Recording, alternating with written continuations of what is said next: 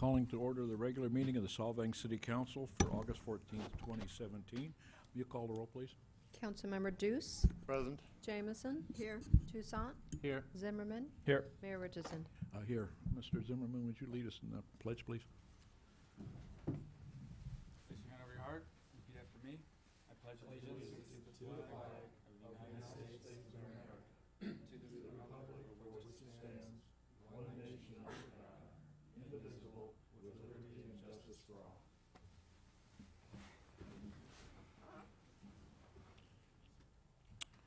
First thing on the agenda is a presentation by the Community Home Energy Retrofit Project and Empower Santa Barbara. We'll present a 50 Home Challenge, a joint initiative between CHIRP and Empower Santa Barbara County to retrofit 50 homes to make them more energy efficient. I've asked them here to make the presentation. Seems to be a good project, so if you'll step up and introduce yourselves.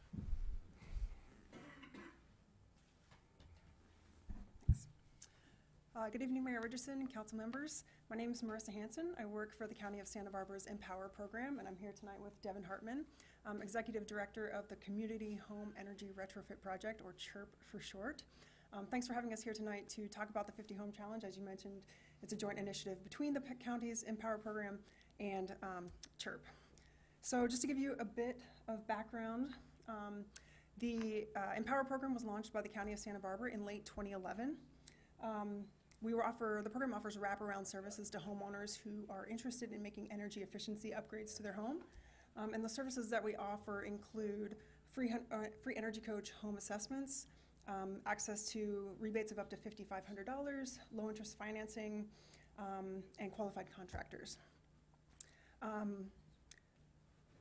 So those are just some of the services and resources that we'll be bringing from the county to the 50 Home Challenge. Empower's had a bit of success, and we are really striving to achieve even greater impacts. CHIRP is a 501c3 nonprofit organization. They are currently leading a community-wide program to help achieve aggressive goals to improve energy efficiency in buildings. They've been extremely successful in several areas in California at energizing communities to complete a significant number of home energy retrofits in a really targeted area. Through a really unique approach to deep community engagement and education. Their first initiative was in Claremont, California, where they were able to complete over 400 home energy retrofits. So the goal of the 50 Home Challenge is to serve more residents and create a larger impact. The joint initiative is aimed at combining the services and resources that Empower provides with CHIRP's really unique neighborhood approach. To engaging and educating an entire community on the benefits and opportunities around energy efficiency. And the ultimate goal is to inspire 50 single-family homeowners to take action and retrofit their homes. On top of that, by providing a solid stream of energy efficiency projects for contractors, we're hoping to create jobs within the local contracting industry and create a positive economic impact within the community. And create true market transformation. So homeowners are requesting energy efficiency projects along with remodels, and contractors are integrating energy efficiency into their regular suite of services. So the 50 Home Challenge is a pretty great opportunity for individual homeowners and the community at large. Homeowners will have access to the Empower Energy Coach and free home energy assessments, financial incentives, and low interest unsecured financing to help reduce the overall and upfront costs of projects. They'll also benefit from reduced project costs that can be achieved by completing a large number of projects at once. And of course, reduced energy usage and improved comfort, health, and safety of their homes. From a community-wide standpoint, the 50 Home Challenge has the potential for job creation in the local construction industry, as I mentioned.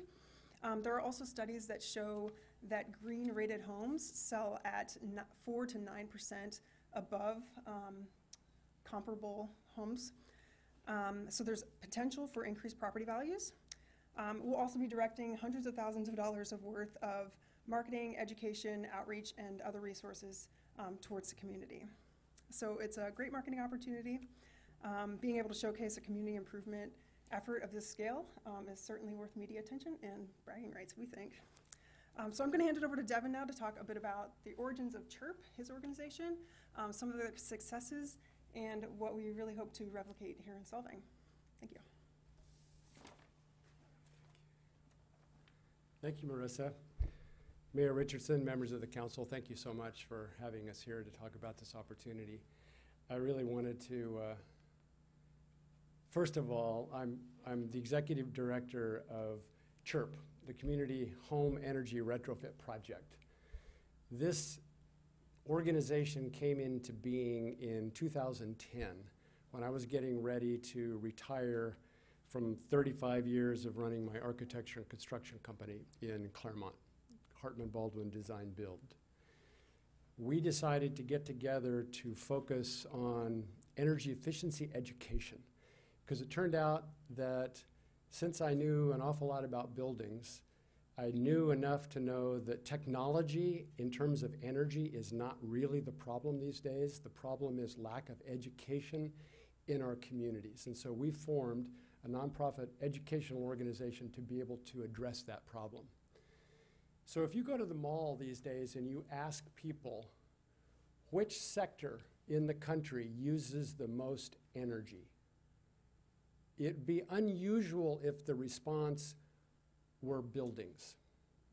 Normally speaking, you would hear factories or transportation, but in fact, the building sector uses far more total energy in the United States than any other sector. 75% of all electricity generated in this country goes to keeping our lights on and our heating and air conditioning systems running. And as you notice on this graphic, surprisingly, residents use more than commercial buildings around the country. And so that creates, obviously, an extraordinarily difficult marketing problem and an education problem, because in California we have 13 million households. So we have to have 13 million different conversations with people to kind of unpack the opportunities around energy efficiency. So in the state of California, this statement that we're from the government and we're here to help you is not an oxymoron where it has to do with energy. Starting back in 2006 with Schwarzenegger, he signed into act the first in world global warming initiative called AB 32. So it's a requirement in the state that every city, as you know, have an energy action plan so that we can start saving money through energy efficiency. Jerry Brown, back in 1978, started Title 24 energy codes, those things that as builders we used to hate.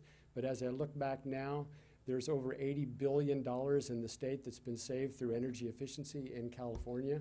And it has created an incredible opportunity, especially around things like Energy Upgrade California and Empower, because now the utilities and the counties have gotten together to incentivize our building owners with millions of dollars of rebates, loans, incentive programs.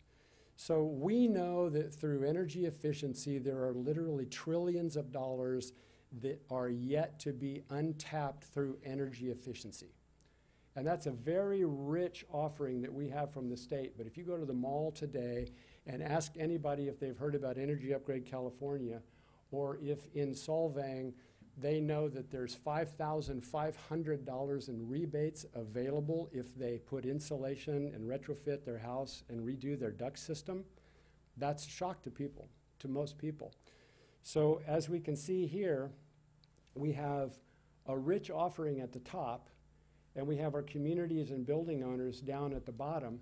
And this is what we call barrier to market transformation, which is the lack of understanding of what the opportunity is around energy efficiency in the building sector. So that's where we reside at CHIRP, is communicating to homeowners, getting the word out, and helping them understand what these opportunities are around energy efficiency.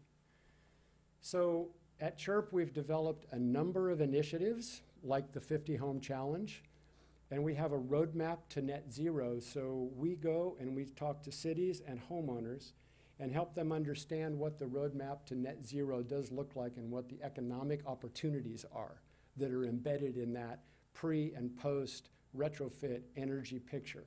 So we surround the city with initiatives, contractors. We're training realtors and appraisers. We have a CHIRP realtor mentoring program. We educate and do in-service trainings in terms of the opportunities around energy efficiency at the city level and at the community organization level. We help coordinate with rebates and financing. The county right now is offering very favorable financing rates at 3.9%. And ultimately speaking, we're also working on bringing local solar manufacturing facilities to cities, but that's another story. So we have a very complete city engagement model, and we would like to be in discussion with Solvang, because the County of Santa Barbara would really like to use this as an impetus to go deeper with the energy retrofit projects that they've been working on in Santa Barbara. This is our mayor, Sam, and this is our head of planning in the city of Claremont. They got in support of us when we set down a big, hairy, audacious goal of retrofitting 130 residences in our community. So we actually created signs and we passed them out at city council meetings once people started retrofitting their building and they started putting signs around the city. And so we have signs, for example, Beverly still has her first sign. She did this 5 years ago and she still has sign number 3. We have signs cropping up all over town. And then people have gone on from energy efficiency to water efficiency and thinking about water because we're concerned about all of that. This particular photograph I love because this is our entire city council with our chirp shirts on at the 4th of July Day Parade because we were one of the honored groups in Claremont 3 years ago. And they've been a huge supporter of this. We have an internship program with our local colleges, so we have lots of students working with us. We actually celebrate energy efficiency with the 4th of July Day Parade. We have lots of homeowners because now we have had over 400 retrofits, so we have a lot of people who've gotten on the bandwagon. We actually, when we got to 130 mark in Claremont, we actually created an energy efficiency party citywide. We had over 400 people show up. And we had Andrew McAllister, one of our energy commissioners from the California Energy Commission, come down to give a lecture. And this was the night we were celebrating our achievement of 130 homes. But we've gone way past that now. We're over 400. And so this is where it gets interesting. If you can take a look, we still have a goal of 10%. But we've now done over 400 homes, which means that over the next 25 years, these 400 homes will save over $8 million in utility bills. Rebates received by those homeowners have exceeded $1 million, which have gone into the retrofitting of their buildings. Dollars invested in local real estate is over $6 million, but based on UCLA and Berkeley studies showing the value of green buildings being sold on the marketplace, this is a low estimate about what we consider the increase in property values are of those 4 homes, just through energy efficiency retrofit. We've green rated over 160 homes, and we're really, this is the thing that's the most exciting to me. In climates that are continuing to heat up, no matter what we do, increased comfort, durability, air quality matters. It's an increased lifestyle for our communities. As we go into hotter and hotter summers, it's nice to know that our communities are able to put up with that. So, dollars and cents, here are a couple projects that have actually, retrofit projects that have actually been completed in Solvang, Santa Maria, Solvang area. Project number 1, they did some air sealing, duct insulation, high efficiency furnace. Total cost $12,000, rebates $3,600. And if they financed it, the payments would be $68 a month, oftentimes offset by the energy savings, right? Project number 2, a little bit more expensive, air sealing, attic insulation, high efficiency furnace, duct replacement, cost $17,000. Rebate $5,600 toward that retrofit, which is increasing the property values, reducing the energy cost, and if they finance that through the Empower loan program, it's $88 a month. So residences in Solvang use approximately 36% of all electricity used in the city, which is surprising. The reason we like Solvang number one, because we've started to meet a lot of really great people here. It's a cohesive community. It's a community with a governing body, a city council, people that could help us get the word out to residences that we're going to come in and invest an awful lot of time and money to communicate to people what the opportunities are around energy efficiency. You also have warm summers, cold winters. People are uncomfortable in the summertime. They're looking for things to do. And what we're hoping to do is reduce their overall energy use, which reduces their bills, which reduces their carrying costs on the property that they own, and it frees up disposable personal income that can get put back into the local economy. So it's a wonderful sort of process and project, and we're simply hoping, not for really any, economic help, but we would like to be able to be in discussion with you all to see if you have any hesitations about welcoming us in to joint partner with us in terms of an education program to go into communities and talk about the opportunity around energy efficiency in Solvang. So I wanted to leave a couple minutes for any particular questions you might have. Well, let me say this first off, is that I was approached by your organization, and I found it to be an intriguing idea. And for my own benefit, I wanted an audit, because I just re-roofed my house, got darker shingles, and my attic temperature went up. I bought an air conditioner, and I put out solar power to power the air conditioner, and so I'm interested in what it can do for me.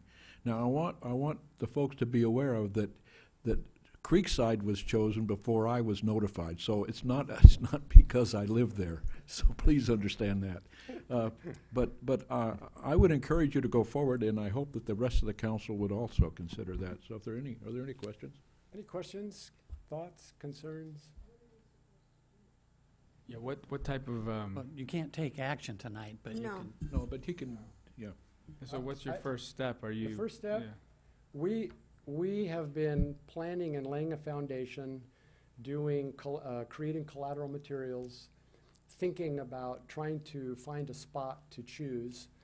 We've been laying a foundation of other community organizations in the county. For example, our county supervisor, Joan Hartman, is 1,000% on board with what we're doing.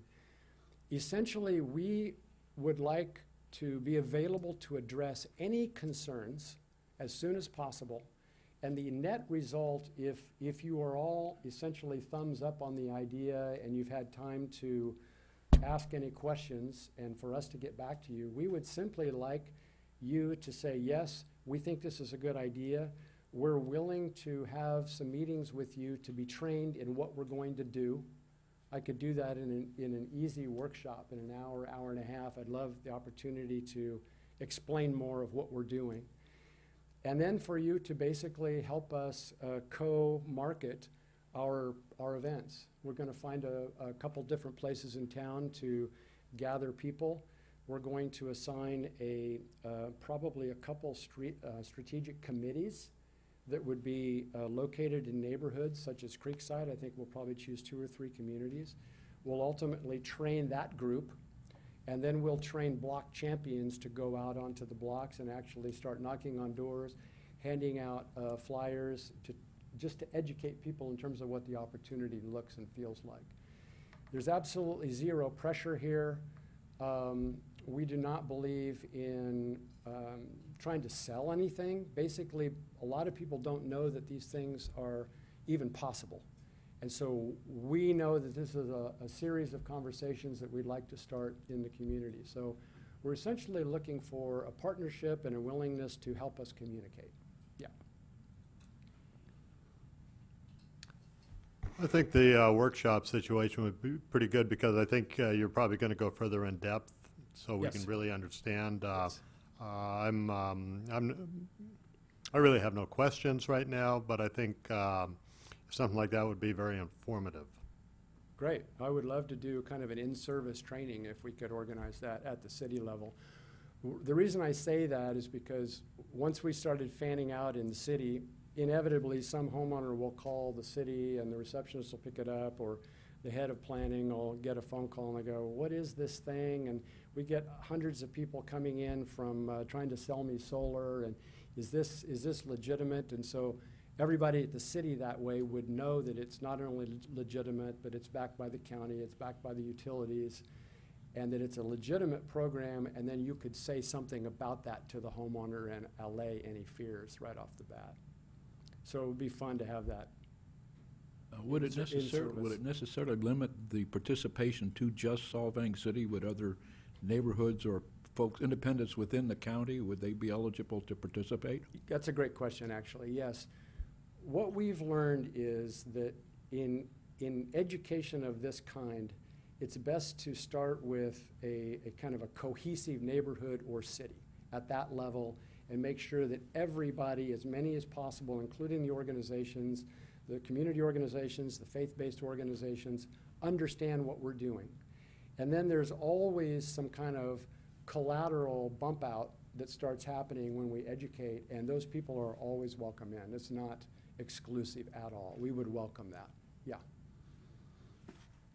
Any other discussions? I think it's a great idea. The workshop idea sounds good. I don't know if the rest of the council wishes to participate, but if you could put out an invitation at some scheduled time that we might participate. Right. We could start. I think we could Roy start at said that we point. couldn't take action on it tonight. We're not Well, going you to can't take action on it tonight. I will tell you that we do have to pay attention to Brown Act issues. An easy way to do it would be to have an official meeting of the city council and have it be a workshop, and this could be an agenda item. If you didn't want to have it as an official meeting, then if more than 2 of you are going to attend, we have to pay attention to other types of rules, but people can attend open to the public meetings in other situations. It's just the easiest and cleanest way for staff would be if you decided you wanted a workshop of the city council. I think that's where I was going with, so I'm nodding my head on this. If we had a workshop prior to a council meeting at one time, like at 5 o'clock, would that give you enough time to? That'd An be hour to actually an hour and a great, half? hour and a half would be Yeah. great. Oh, yeah. So we might want to consider that. Could I ask you a question in terms of next steps? Because I'm hearing another city council meeting might be 2 weeks or 4 weeks off. We would like to get going as soon as possible. What would be the easiest way for us to informally move forward before some kind of a resolution or anything else we're done, or do we need Yeah. to wait for that? Yeah. We've already looked for nods, and we understand that the council is interested in having an agenda item in the future. That's enough direction for staff to begin working with them so that we can both make the workshop more effective and make staff's ability to do things after a workshop more effective. So staff already has enough guidance to get To started move informally. forward. Okay. There you go. Sounds great. Yes? Yeah. Thank you very much for your presentation. Thank you. Thank you I very much appreciate for all it. your time. And I look forward to an audit. Yes, okay. Sure thing. You're first in line. And I pay full price, by the Yeah. way. Yes, of course. Thank you all. Thank you.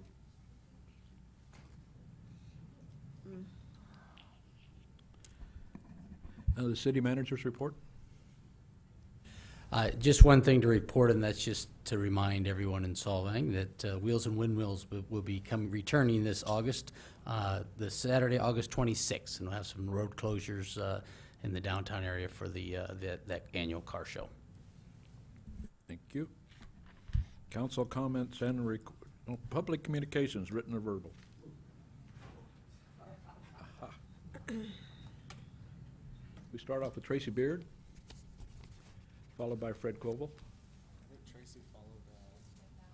She just stepped out. She's not.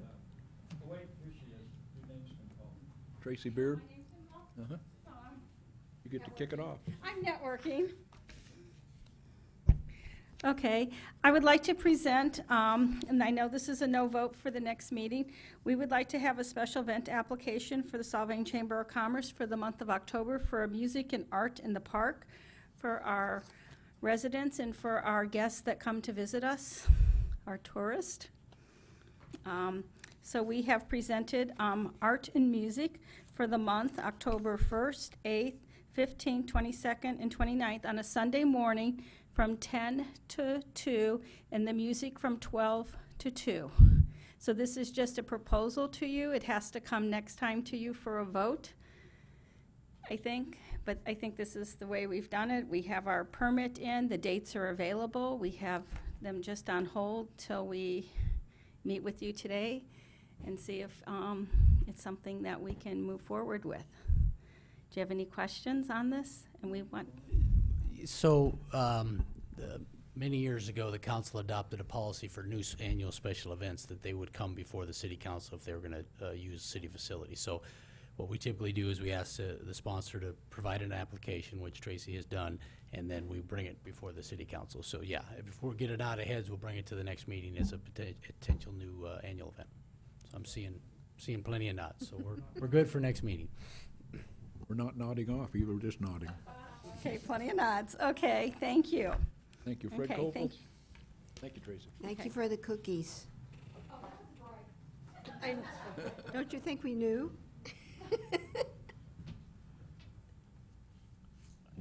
Did you fix it? Did you fix the timer there? It's down to 2 minutes, Fred. Fred Koppel, Solvang.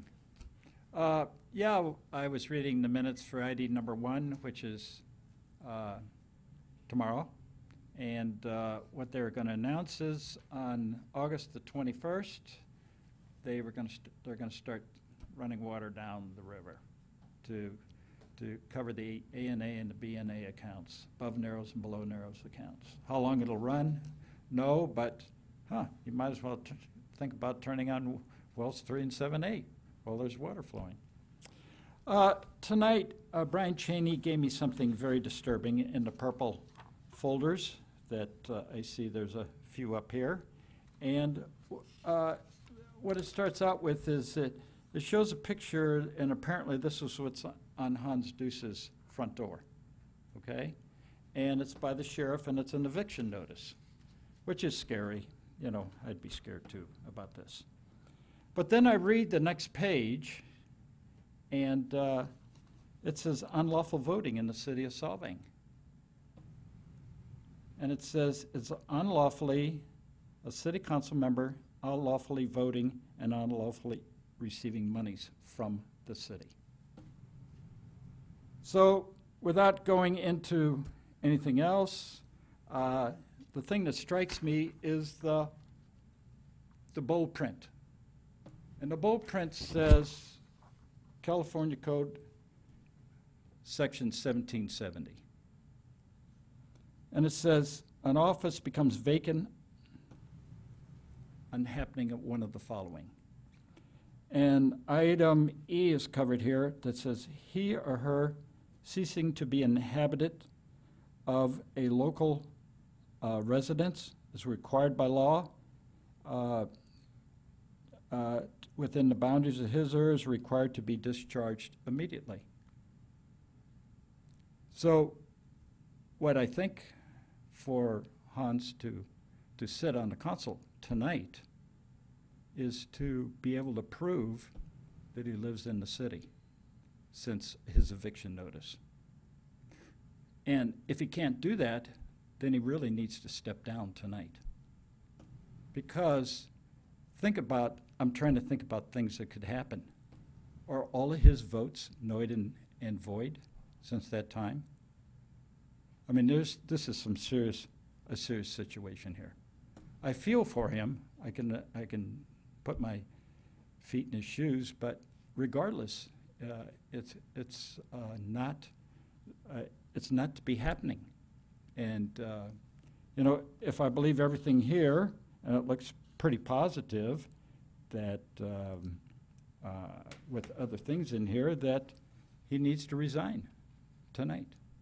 And also his wife Carla needs to resign from the BAR tonight. So that's my concern, and I'm very sorry that, I have to say this. But it's pretty evident that action needs to be taken tonight. I'll let the city attorney address that question. I'm going to sound like a lawyer. Although the code uses the word resident, it actually legally means domicile. Domicile, according to the law, is a state of mind, not a location. This has been litigated many times over the years, and the answer is clear in the law that once you've established a domicile in a place, until you change that domicile, you remain domiciled in that place. You only have one domicile. You can have many residences. So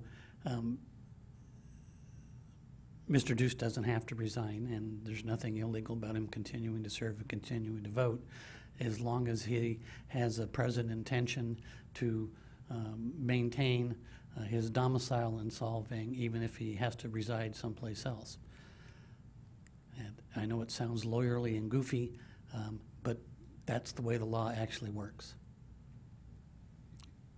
Is there any I want to say significant proof other than the desire to remain domiciled, or is there something that's kind of hard and fast that's got to be? In fact, the individual doesn't have to prove It's just domicile. Someone else would have to prove that would have to prove an intention in somebody else's brain. It's very difficult. So no, and in fact, the city council as such has no authority to take any action, nor would anybody on staff. Thank you very much. That's good news to me. Any other comments on this? No. Okay. I have I've made this excuse a dozen times before, but I have a hard time with names, and I think it's Minjay. Micha, is that you? Would you come up, please? Diarelli? Dorelli? Ah, good, thank you. I keep making the excuse I'm California educated, so I'm not too good at that. Micha Dorelli. So I'm here on behalf of Skip Mesa, which is the new development at the top of the hill. And we have created a petition for the city. At this point, we have 64 signatures from people in our neighborhood requesting and pleading to the city council to work with us about the issues of speeding and traffic through our neighborhood. We've had many, many, many incidents of children almost getting hit by speedy drivers, people getting almost T-boned, cars coming up on sidewalks. All day long, we're seeing people driving 40, 50, 60 miles an hour through our neighborhood trying to go around the city of Solvang, trying to get to their point B from their point A. Our understanding from the Sheriff's Department was that our roads were intended to be a way to get around the city. As residents who've bought there over the last 3 years, we were not informed of that. There's only one stop sign that you have to stop at from the time you enter our neighborhood to the time you exit our neighborhood. And it's causing a lot of fear in a lot of our mothers' hearts and fathers' hearts for our children, especially with school starting this week. And the buses, there is also a deaf child in our neighborhood who has to cross the busy street to the bus stop. So we have a petition here. We're just asking if we could please work with you to try to put traffic calming measures in place in our neighborhood, whether they are more crosswalks, stop signs, more law enforcement, speed humps, not speed bumps, anything to try to help slow down these drivers through our neighborhood. If it requires us to be put on an agenda for a future meeting to hand you a copy of our petition or to talk about this more, I'm open to whatever the steps are that we can try to move forward with you to get some stripes, stops sirens, whatever's necessary to slow people down. Give that to Brad, and This is a so we'll this have is it a copy for of it. reference. I'm sympathetic to your problem, and I think it really stems from the lack of a traffic signal on Highway 246 that are people are bypassing town. And it also creates a problem on Chalk Hill.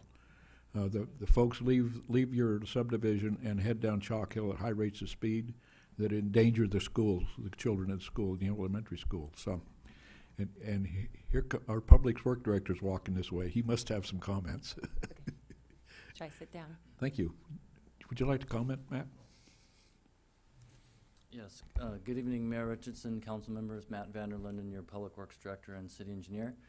And I just thought it would be helpful to update you that staff has been working with the developer, Coastal Community Builders, and they are in the process of hiring a traffic engineer to evaluate the locations of all the existing stop signs in the neighborhood. They're also going to be doing a speed survey to get some real data on exactly how many cars are traveling through there and what kind of speeds people are driving. We're going to be looking at a couple different alternative locations for adding crosswalks, and we're going to be looking at a number of different traffic calming measures. So, the study, well, like I said, CCB is working with the traffic engineer. I believe they're going to have an agreement in place this week and start working on it this week. I spoke with the traffic engineer to communicate the city's concerns. We've heard from a number of residents up there, so we've taken notes, we've been listening, we will continue to listen, and we're hearing what they're telling us. We wanted to make sure the traffic engineer understood all the issues and that those would be included in the study. And anyway, so we're working on it, and sometimes these things take a little bit of time. Once we get the study results, we'll be reviewing that, and we anticipate coming back with some kind of recommendation to the city council for some type of measures. And then, of course, it would have to be, if there was any significant costs, like if we were going to put in like mini traffic circles or landscaped islands in the middle of the road, we would come back and get approval for any budgetary thing like that. So, Would that traffic study have anything to do with Caltrans warrants that they're necessary for? For the traffic signal? Yeah, for the signal. Yeah, no, this is Totally completely separate. Yeah. Could it be an input to that warrant process? Well, the developer is already required to do to update the traffic signal warrant analysis at the end of phase 4. So that'll be coming here in a few months as well. But yeah, I think it's more appropriate to handle the two issues separately. Okay. Thank you, Matt. That's very good news. Yep. Good news. Did you have anything else to say? Okay. Thank you. Thank you very much.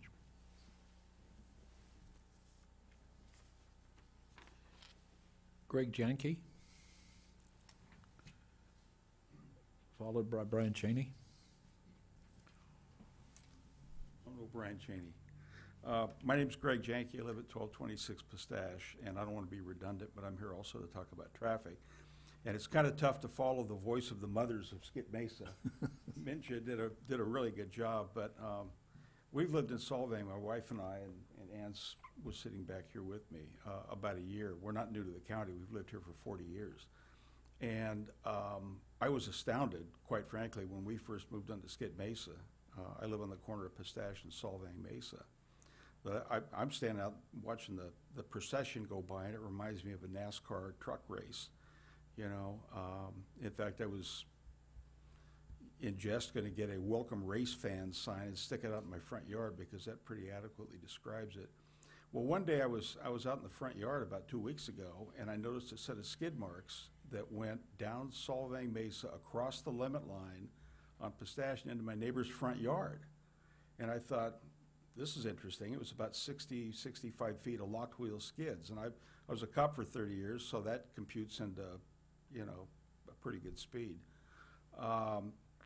So I threw something up on our Facebook page, you know, about, hey, you know, what do you guys think about traffic in the neighborhood. You know, we'll have a meeting last Wednesday or a week ago Wednesday.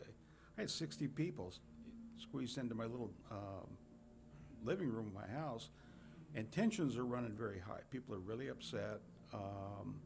We've watched the deterioration of the quality of life, both in terms of speed, literal 30, 40, 50% of the cars don't even bother to slow down or stop for the stop signs. Noise, lots of noise. It's very unsafe for people riding bikes through the neighborhood and trying to walk with their kids. We have a lot of moms pushing strollers through there, and you know, like I said, at the risk of not wanting to be redundant, it's pretty dangerous. And I'm glad to have the opportunity to work with Matt, with Sean O'Grady from the Sheriff's Department, talked to a couple of council members about this, and you know, we are anxious to do whatever we can do as residents to try to mitigate some of this situation. I would also ask that, you know, given my law enforcement background, I look at a city like this as plagued with the volume of traffic that it has, and complaints about traffic is not unique to Skid Mesa, that I would certainly urge the council and the city to look favorably upon some augmentation of the police budget to include perhaps increased traffic enforcement, either in the form of a motor officer or some kind of additional hours per week or something, just something out there that we can use to slow traffic down in town, because it's certainly not what our Danish founding fathers had in mind when they laid out the dairy farms of Solvang, that it would turn into what it's turned into. But we're victims, I guess, of our own success. So anyway, that's all I have to say. Thank you. I'm certainly available for any questions. We're available to talk to anybody on staff as to the spokespeople for the concerned residents of Skid Mesa. Well, thank you, Craig. Thank you. And I'm really encouraged by the fact that you have a neighborhood group that gets together and discusses these things to make action. One voice helps, but a whole crowd of them really as well. And you can see the city is making an effort to correct that situation. Yeah, thank you very much. Thank you for that. Brian Cheney? Before you go, I'd like to, Mayor, City Council, 15, 20 years ago, I stood up here addressing the same problem on Viborg. The wisdom of the City Council at that time was to do a speed study. They had little bumpers out there for a month. And they found out that the cars were going 42 miles an hour average. So the wisdom was, instead of going 25 through a neighborhood, they went 42, so they raised it to 30. So now they actually go on 60. So don't get your hopes up. And that's still a problem today. San Luis Reservoir report. It's dropped down 6 feet since the last meeting. We're 11 feet down from spill. Next question was well 22. We got all the bids in on well 22, and how many did we get? You caught me It off just guard. closed, correct? According to the website. Okay. And did you get permission from the County of Santa Barbara to do the work? That's the second question, because they've owned it since 1979. And you can't do anything until they've agreed to it. Owned what? They own the property where well 22 is. You're not aware of that? That's the city park, right? No. No. Oh, 22 over on rebuild. Santa Barbara County owns that. Yeah, so I've worked out of the creek well, before. it was, we have 6% off, 6 feet off the roadway. Yeah. Is the city limits, yes. But where the well and the Yeah, building that's outside that 6 foot. Yes, that's Exactly. correct. So you'll need to do that. Oops. That's it. Thank you. Thank you, Brian. Matt? I just thought it'd be helpful again to update you. So the project has gone out to bid. We received 3 bids, and we're in the process of evaluating the bids, and we'll be bringing that back to City Council for your, with a recommendation to award a contract, construction contract here in September. And that area is all within the Solvang city limits. The parcel is owned by Santa Barbara County Flood Control District, and the The county provided the city permission many years ago, 20 years ago. The well was drilled, cased, PG&E transformer was installed, a city electric meter was installed, which we've been paying on that, you know, for all these years, as well as electrical panels and some minor piping was installed, and a small railroad tie little retaining wall. So the city's been utilizing that facility, received county permission to construct the facility and utilize it. It's our opinion that we really don't need their permission to upgrade the well, but we are working with them and just to address any concerns they have, and we're not planning to begin construction until we have resolved that. Thank you for that, Matt. You're full of good news tonight. Thank you. I have no other speaker slip for public comment period. Does anybody else wish to speak at this time? Seeing none, we'll go on to the next item on the agenda, which is council comments and requests. Would you like to start, Ms. Jameson?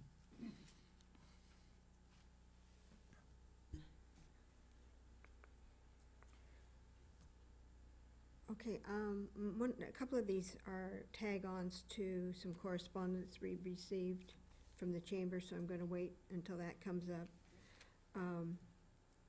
I attended two very nice chamber functions. One was the San Ynez Chamber out at the casino, and Sam Cohen hosted that. He's a new member of the San Ynez Chamber. And then we had a great barbecue out at the park. It was kind of in thanking the members, I guess, of the chamber. And Tracy did a great job with that. Food was good. Life's good. A lot of people in town. That's good, as long as they shop. I encourage them all to shop. Hans? Mr. Deuce? Yeah, I went to the chamber function down at the park. Great job, Tracy. It was a lot of fun. Yes, I got evicted.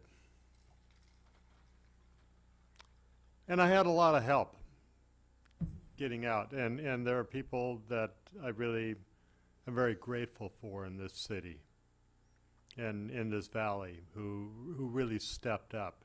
And no, you're not getting rid of me this easy. Mr. Toussaint?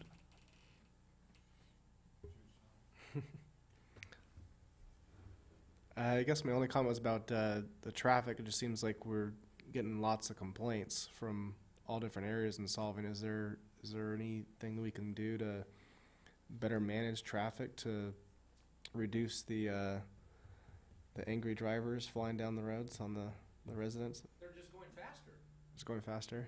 We handled it. I don't know if Matt has any possible solutions or some study we need to do, or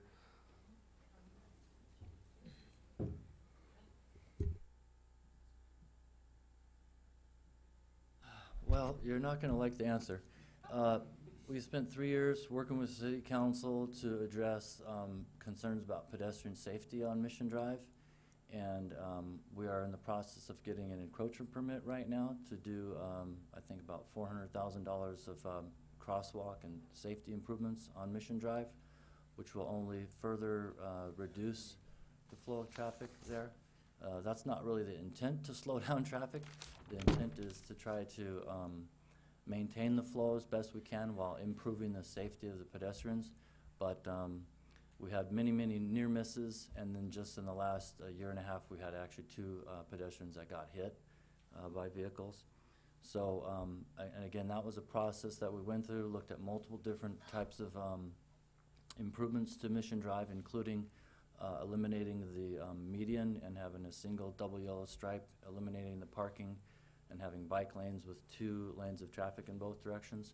So we looked at a whole myriad of possible configurations for striping and dealing with traffic, like I said, including eliminating all parking and having 4 lanes there.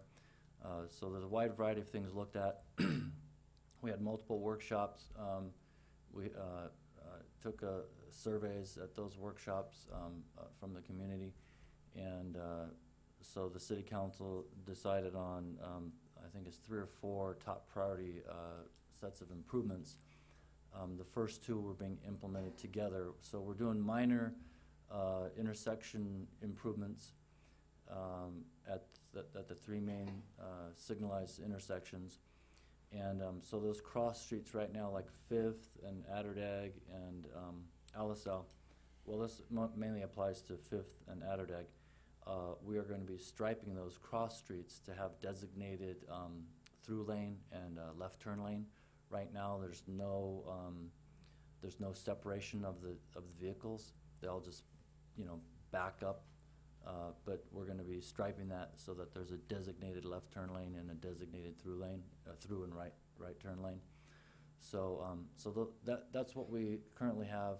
If you can think about heading southbound on Alisal to Mission, we've got that separation there with the designated left turn and the through and right turn. So we'll have that same configuration at the other intersections.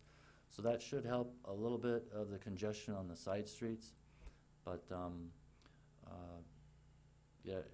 So I know that's not probably not what you wanted to hear, but so long story short, some minor improvements at the intersections, crosswalk improvements. All these are as directed by City Council after, again, multiple studies and workshops and things. So. Can I get a copy of those project plans? The Mission Drive plans? Oh, yeah. The City Council has approved all those. We can get you those. But just to follow up, I think your question was more citywide on the traffic. Yeah. So I'll tell you what every public works director has ever told any council typically is enforcement, enforcement, enforcement. That's the only way you really deal with most of the speed and those types of things. Unfortunately, our contract for law enforcement has 1 deputy 24/7. That's what we pay for. So if we use our deputy just on traffic issues, he's not available for the rest of the things that go on within the city. So the other option would be essentially to pay overtime to have a deputy come in, so you have 2 on duty. One of them's doing traffic control more often than we could. So that would be one potential solution in those areas that people are complaining. We are also looking at a automatic speed sign on Chalk Hill, coming southbound on that, just past the cemetery as a potential option, like we have on Viborg. Similar to something like that. It doesn't give you any enforcement, but it reminds people that they're speeding. So we could definitely bring back an estimated budget if you'd like to pursue additional law enforcement on an overtime basis to do traffic control within the city, but it would be in addition to our contract that we have with the Sheriff's Department. You're taking all my comments away. Oh. I was going to just add. I guess the way I see it is if everything's all buckled up on 246, that's when everyone starts sprawling out and, the rage is already set in. Yeah. Mr. Zimmerman. Oh, I was just going to say I'm that sorry. Go the ahead. staff has no intention of raising any speed limits at any time in the near future. So, Thank you, Matt. But Yeah. that leads you to a problem because the city council, as it continues to think about these issues, you have to understand that you're going to be hampered by state law. And there's 2 just glaring examples of where it gets very frustrating. One is stop signs. Literally, if you put in a stop sign where in the engineering concept it's not warranted, the theory is that you've actually done harm to traffic instead of helping it, so you become liable for accidents, etc. And so you have to be very careful about where you put stop signs. When it comes to speed, we have to remember that there's a very big preference to using radar for speed enforcement. And there's a good reason for that, especially in residential zones, because if you can't use radar, then what has to happen is the officer has to clock the speeding vehicle. So instead of 1 speeding vehicle going through a residential neighborhood, you have 2, because the officer has to speed in order to clock the speeder. And in addition to that, most people don't accelerate to try and get away from radar, but some people do accelerate to try and get away from the officer. And so you run into the situation where if you put the officer in the position of having to clock, you sometimes make the speeding problem and the safety problem worse. So most jurisdictions choose to want to be able to use radar enforcement. Well, that's where you get the last wrinkle, and that's what ended up with the problem with the speed going up. In order to legally use radar, you have to have speed surveys, and you have to set the speed limit within a specified distance from those speed surveys. So that's what happens. If you do a speed survey where you didn't have one before so that you can use radar to enforce it, then that may tell you that you can't have a 25-mile-an-hour zone. You have to have a 30-mile-an-hour zone or even a 35-mile-an-hour zone. I'm not mentioning some other wrinkles about in some places you can back it back down, but that's the problem. You can't use common sense to set speed limits. And so it's a very frustrating process, and that's why most of your public works directors will continually recommend enforcement, enforcement, enforcement. And then I have to tell you, everyone loves enforcement until they or their cousin get a ticket. Yeah, right. You've had your opportunity, Brian. And I think, if I remember correctly, the time of that speed survey with the radars, I think that the city council warned that the potential for increasing the speed limit in that neighborhood was very real because of the speeds of that. And it seems to me that they had to round it to 5 miles plus or minus of the actual speed that was meant it and was noted. So, and that's what happened. Mr. Zimmerman. My only comment is nothing gets by Fred, does it? Got to make sure we get out in front of that. Anything.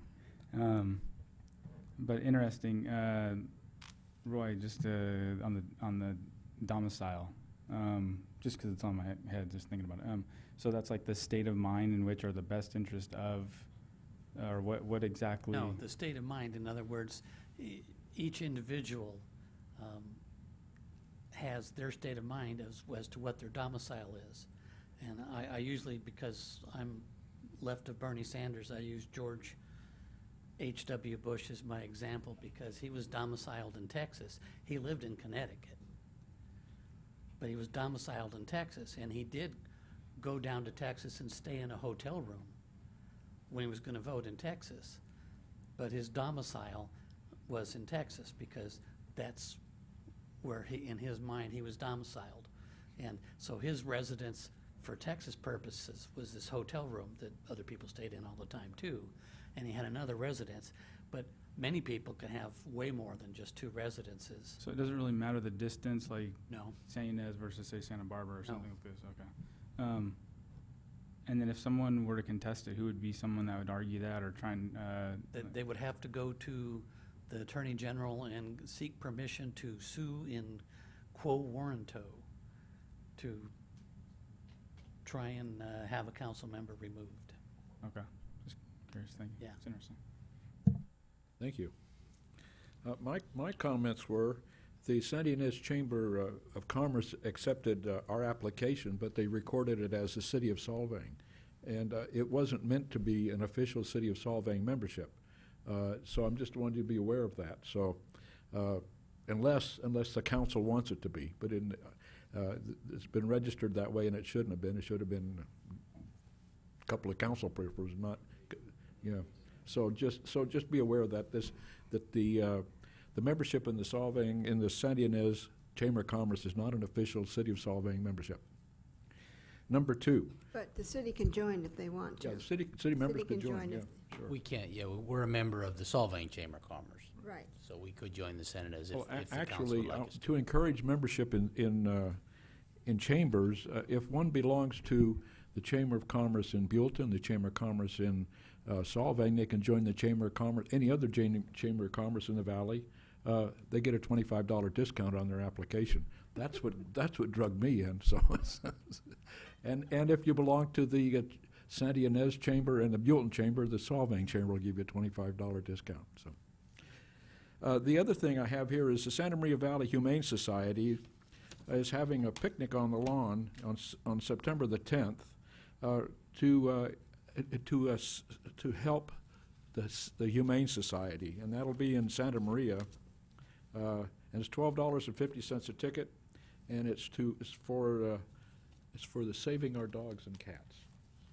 Important. Then Brad already mentioned the car show that's coming up. And then I have a note on speeding on Chalk Hill I'm concerned about, and also speeding on Pine Street. We've had complaints from folks that reside on Pine Street that since Maple has gone through, that there's people are speeding up Pine at higher rates than the 25 miles an hour speed zone. We call that unintended consequences. Yes, but we've had the motor officer up there, and the sheriff has witnessed that, and they can't see much evidence of speeding. The traffic is not that heavy, and we're catching it the wrong time of day, but there's going to be some follow-up on that. Farmers Market Day, right? Could be. No, I guarantee it. I could be blindfolded and I can tell you what day of week it is in my house. Guaranteed. Okay, thank you, Brian. Yes, sir. And then we were talking about this added traffic enforcement for the city. Could you do a survey or a study or get some pricing on what it might cost us to bring a motor officer in, or to add another sheriff's deputy to this force, or like you said, the overtime thing, so we can make a decision as to which way we want to go? Yeah, if there's enough head nods, we can bring an item back for options as to what you might want to do. Okay, thank you. Do I have? I got to know. I have a feeling if they want to get reelected, they'll shake their head yes. Because if there is a strong neighborhood contingent up there. Next is correspondence received by City Council, and I think Ms. Jameson had some comments. Well, I think you should make note of the letter that was received. Well, we have a letter from Elroy Museum thanking us for their grant, and we have a letter from the Solvang Chamber and Visitors Bureau about relocating a parking area for the buses to parking lot 4, and also a comment from the Solvang Chamber of Commerce of the same subject. Okay, so there's the bus comment, and then it seems like every store I walked into in the last 2 weeks, the merchants have been complaining about the dirty sidewalks. And then I've been told by Matt and by Brad that they are being cleaned, but I think they need a super duper cleaning because they have not been cleaned for so long. The stains are really bad, and I think something needs to happen. It's embarrassing. Has the cleaning been this steam cleaning or just sweeping? It's been steam cleaning, and I'm told they've been doing extra because of that we don't get as much distance because we're taking more time on trying to get the probably year and a half worth of dirt off of the sidewalks. So we are trying that, but one spilt soda later, it looks like you were never there. So Have we gotten a bid ever, like for a service to come in and do it? Like it is a private service that does it. Yeah, yeah. Okay. We also own one. The city has one, and we'll do some spot cleaning with that one also. Okay, and then another complaint that I've had from merchants is the fact that when they come and pick up the trash, I have no idea when trash is picked up within this downtown area, but the person that's picking up the trash blocks people in their parking places.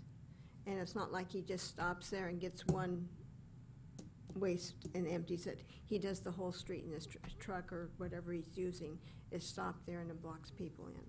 So, and that has been witnessed by a number of shopkeepers. Yeah, Matt put a notice out to his guys to not do that, so. Okay, and another comment on the cleaning of the sidewalks. There are some merchants that are cleaning their own sidewalks, and that's defeating the purpose of conservation. So if we're not going to take care of it, they've taken it upon themselves to take care of it. So I think we need to step up and do a better job. Just my opinion. I don't know how anybody else feels about it. Well, I agree with you 100%. You know, especially and with cigarette butts. Oh, the cigarette butts. That's another thing that I have. There are cigarette butts all over this community, and if you watch the ad on television about stuff that goes in the storm drain, and one of the worst things that can go in the storm drain are cigarette butts. Hey, we need to have a place, a receptacle or something for those people. Around the post office, it's atrocious. It's awful. So, and I know that there are other places in the community that are bad too. So we need to have, people from other countries tend to smoke a lot.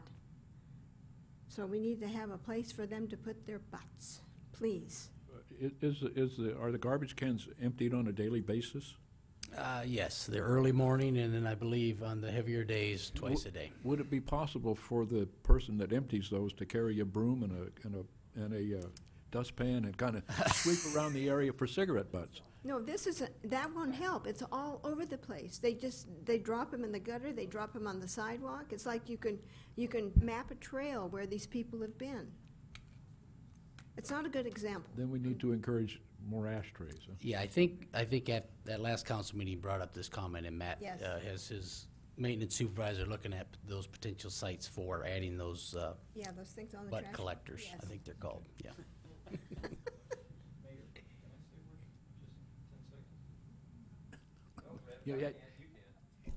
You had your opportunity, Fred. I would like to address the bus parking, the letters. I think it's a good idea to utilize other parking lots, but I wouldn't do it at the expense 100% of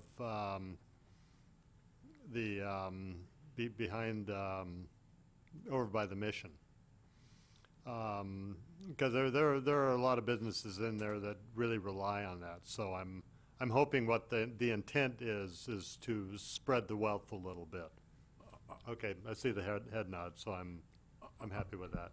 I thought a good suggestion was to drop off behind the Mission and a pickup in parking lot 4 and have the tour guide know the direction so they can herd the folks in that direction so they have a chance to see the whole town and not halfway down and halfway back to the buses. I'm told they have enough trouble finding the spot they got dropped off, so to switch that would be probably dangerous, is what Tracy has told me.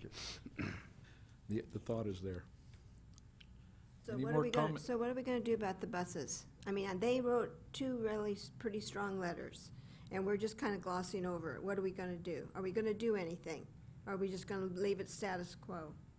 Well, let's consider bringing it back as an agenda item. Yes, we don't control the buses. We can definitely make lot 4 available, but we don't have any contact with the tour bus operators. But The the city tour, does and not. the tour buses actually park on private property. Yes, because the benefit of the businesses Yes. adjacent to those. And they yes. are catered to, Mhm.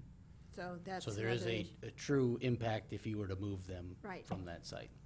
So yeah, and the buses are free there. So what you would do is you give up public parking. We can come back with an item to look at some kind of layout for bus parking in lot 4, if that's what you want to do. We can definitely do that. Like I said, we can't really we don't contact or have connections with the bus companies, so. But do you want an item back for I'd like to bring it up. reconfiguring? Okay. I think it's a good idea. All right. Any other comments on the correspondence received? With that, we go on to approval of the agenda as presented. Does anybody want to change the agenda? Seeing none, we'll go on to the city council minutes of July 24th.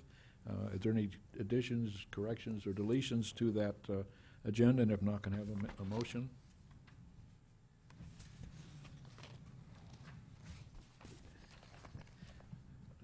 We suddenly I'll make the motion to accept. Suddenly got no, okay, it's been moved. Any seconds? I'll second it. It's been moved and seconded. All those in favor say aye. Aye. Opposed, abstain, pass. Okay, on to the consent agenda. Does anybody wish to pull any consent agenda items? I just wish to make a comment. I asked a series of questions, and I really appreciated the promptness of the answers. Thank you. Thank you. Any other comments on it? With that, can I have a motion accepting the consent agenda? I so move. Is there a second? I'll second. It's been moved and seconded. Will you call the roll, please? Councilmember Jameson, Yes. Deuce, Yes.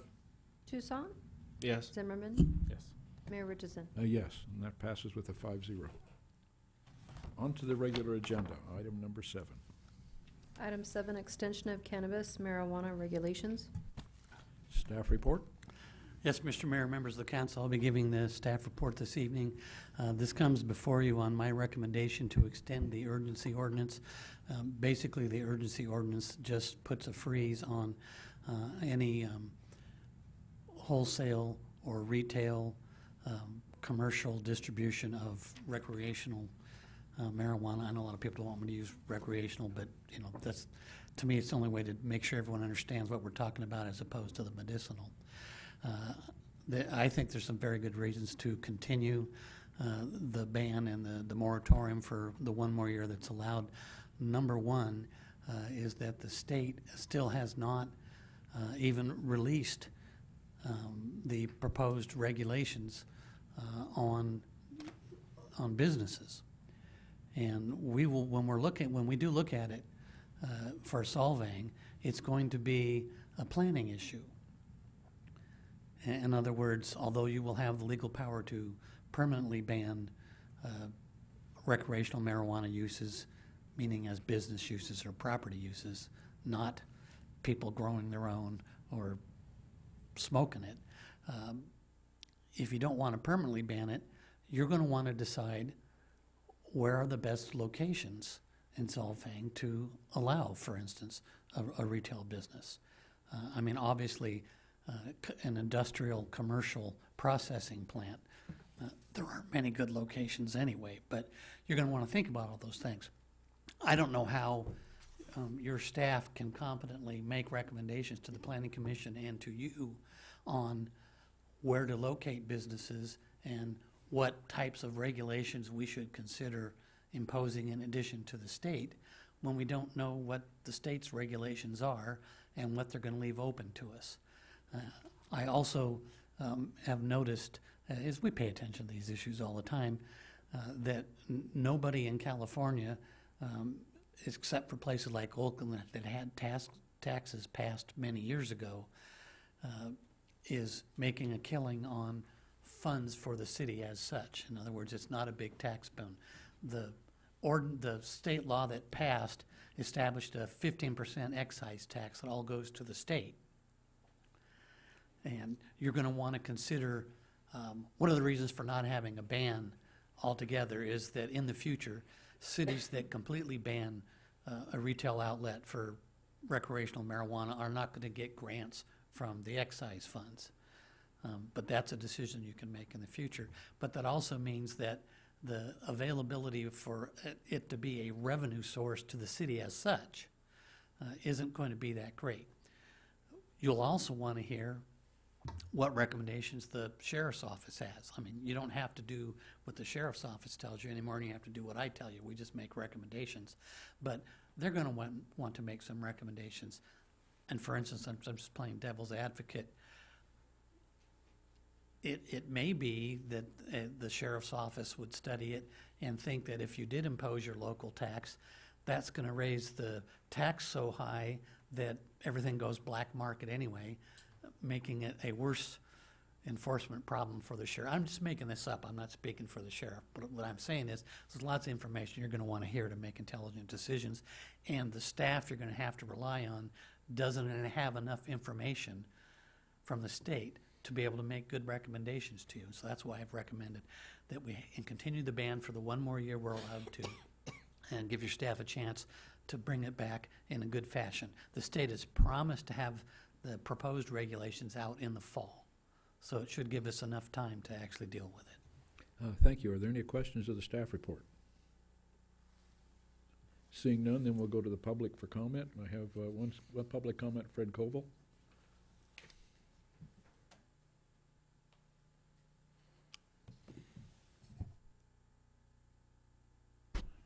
Fred Koval, Solvang resident. I think it's a tragedy what the state has imposed on us. I'm so worried about the kids. They're going to be exposed Solvang Elementary School right off the bat. And it just is not a win-win for the city. The city goes out and tries to open up some dispensaries. What does that say to the families that have kids? Do I have any part of this? No. I mean, it's a shame that, where this is gonna go to. I mean, you know, how many people are going to take advantage of 6 plants? A lot of people in this city are going to take advantage of that. To condone it is even worse. To extend it for 1 year is a no-brainer. Question is, what are you going to do from that? Better start really thinking about that very carefully. Where do you want to be? How do you want to treat this city? What's going to be the reputation for tourism? Hey, we can go and have fun. And we can also buy a stove. Is that the way you want the city to go, in that direction? I don't think so. Thank you, Fred. Is there anyone else wish to make a comment at this time? Seeing none, we'll bring it back to the council for action. Who'd like to start? I will. I guess I have a different perspective on it, and I think that it's all perception based. And if we continue to put the pail up, it's just going to be more intriguing for the youth to want to try it, and you know, it creates, I think, a pent up, you know, desire. The rest of the world, the rest of California can do it, and it's legal here in California, but not in Solvang. It might actually have the reverse effect. I had something else I wanted to say about it, but I can't remember now. With the taxing, I think how they're getting around that is it's a license. So it's a high fee, so you can charge like $250,000 for an annual license, and it'll probably curtail anybody from doing it potentially, or minimizing the impact while collecting a guaranteed, set rate or whatever. Just something to think about. Yeah, that's all. Are there any other comments? Yes. Until the state comes through with what they're going to do, we can't do anything. We can be thinking about it, but so yeah, it's a no-brainer. We kick the can down the street for another year because we can't make a decision because we have no idea what the state's going to do. Ms. Jameson? I was talking with the planner up in the Santa Maria office about the ordinance that the county is considering. And she advised me to look up what Grover Beach has done, and they've done quite a bit of work, but yet they're having some difficulties with what they have approved already. And like Neil said, they have large fees to license any establishment. They have certain areas where they can be located. I don't know that we want a real big commercial plant in Solvang. I don't know if that's going to work either. But I'm for kicking the can down the road another few miles until we find out what the state is going to say. And that being said, I'm not sure that we can just put our head in the sand. I lived on the North Shore of outside of Chicago, and that was a dry area even when I was there. And there was one little town, Homewood, where you could go buy your alcohol. And it was an amazing place. They were very wealthy, very wealthy.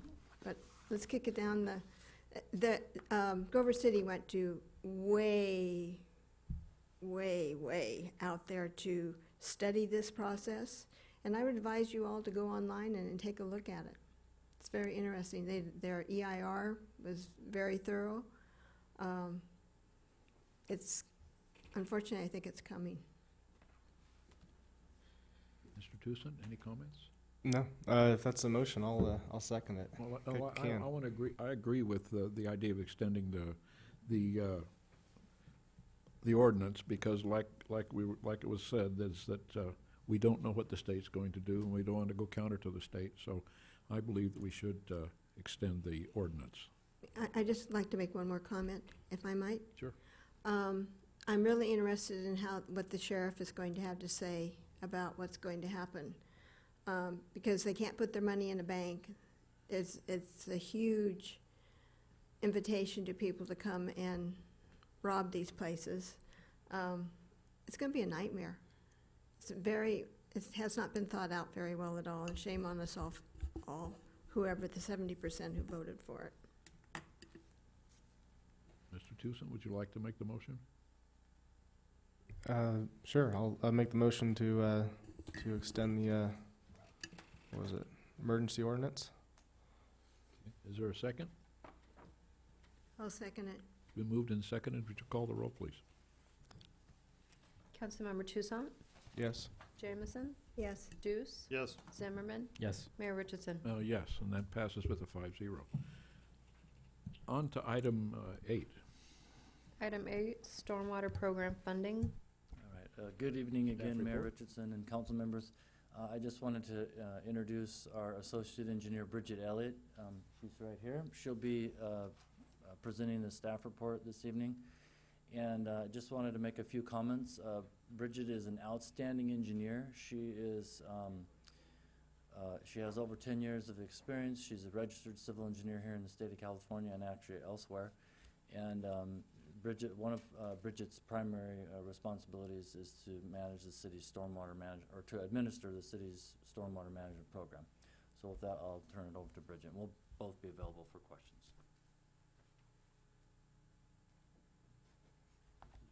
Thanks, Matt. This is your first time. Don't be nervous.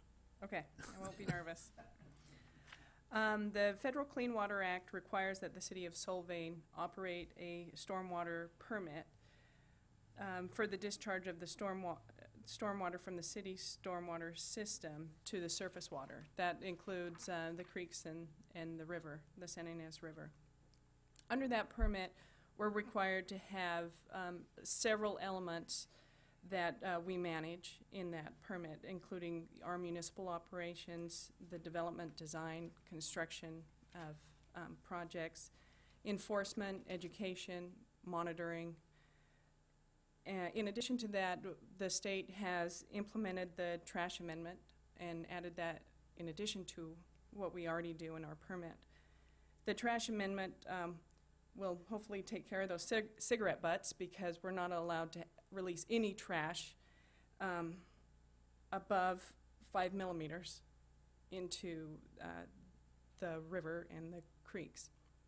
So these regulations, and there's more to come with the TMDL of the San Ynez River, have caused our cost to increase for the stormwater program. In the fiscal year budget 17-18, we have over $550,000 allocated to our stormwater program. And over the next 5 years, that will continue to increase because as we implement these other regulations. Currently, our city has one drainage impact fee, and that drainage impact fee is $100 for a resident, or $500 per acre for a commercial project. Last year, this spring, the city had Bartle Wells do a study to evaluate our stormwater program and make some recommendations on what we could do to implement fees. And in their study, they outlined 4 different ways that we could generate funds for the program. One would be going through Proposition 218. The second one would be increasing impact fees. The third one would be reallocating funds for water and sewer to our storm drain funds. And then the fourth one would be through grants. And as you know, the state of California the grant application process is hyper competitive. And because we're not a disadvantaged community, our chances are limited in that area. When it comes to reallocating funds from the water and sewer, we have to make a direct connection between the stormwater and the water and sewer. so that we have to show a beneficial use between the two. And the way our system is set up, that's unlikely. So BWA recommended that we do two things. We use the property-related fee element of Prop 218, and we do we increase our development fees for stormwater. In order to do the Proposition 218, the property-related fees, it would require a rate study, public hearing. At that public hearing, if we had a 50% majority say yes, put it on the ballot, then we send that ballot out to the property owners. And if we have a majority yes to that, yes, we'd like more fees, yes, we'd like more taxes, then we're set. We have we have our fees. We have our mechanism to fund these regulations. So as you can see, it's going to be difficult to do that. And some people in the legislature have recognized that. There is currently a bill, 231, that is trying to broaden the definition of sewer in Proposition 218.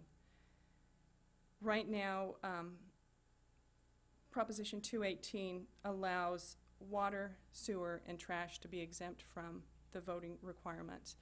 And with stormwater being included in that definition, then that would alleviate that requirement, and we would be able to fund it similar to how we fund water, sewer, and trash collection right now. The bill itself has gained a lot of momentum, and but it has been tried before. In 2002, the state appeal court ruled that sewer did not include stormwater, but that was 15 years ago, and I think we recognize water, sewer, and storm drain are all under the water umbrella as a resource, and so maybe there's a chance that that might pass this time. Currently, the city doesn't have any mechanism to fund, with the exception of our development impact fee. Right now, we're funding through the general fund for all of these expenditures. And so this report and our recommendation today is that we at least update our development impact fee. We get approval from the council to do that, and then we'd like your direction on how we should proceed. If you would like us to move forward with Bartle Wells' recommendations, or if you would like to wait and see what happens with SB 231. That's it. Questions? Are there any questions of the staff report? What's our development impact fee now? It's $100 per acre for a residential, $100 per acre for parks, open space type situations, and $500 per acre for commercial, industrial, retail. Those impact fees are for new construction. Yes. So we charged mercantile $500.